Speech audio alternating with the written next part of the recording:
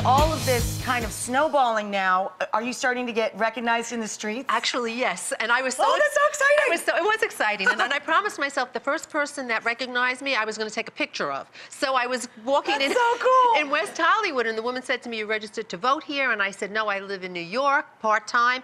So I said, "You can't tell by my accent?" And she said, "And you're a judge, too." I go, "Oh, you recognize me?" Oh! So exciting. So she said, I did. I said, "Can I take your picture?" So oh, that's so cute! You did a reverse selfie!